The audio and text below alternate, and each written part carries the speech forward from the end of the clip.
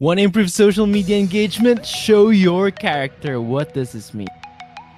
Publishing in online communities is powerful, but participating as a marketer can be tricky. If you're pushy about your marketing agenda, the audience will find your content fishy. Here's why.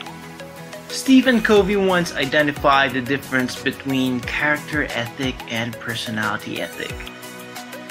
Character ethic is how you are within, shown by traits like loyalty and honesty.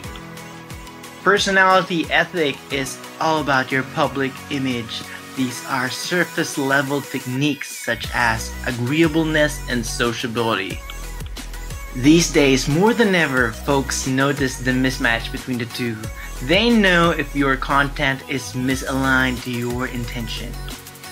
You can copy templates from marketing gurus, but people will detect your consistency. You can use clickbait tricks, but you can't fake it all the way.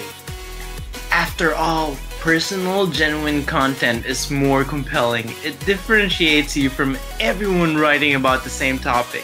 People sense your personal excitement. The best content is sensitive. It puts character over personality. You understand the tribe. You empathize. You're not just making noise. You could be trying hard to say one thing, but your audience will sense what you truly think and feel.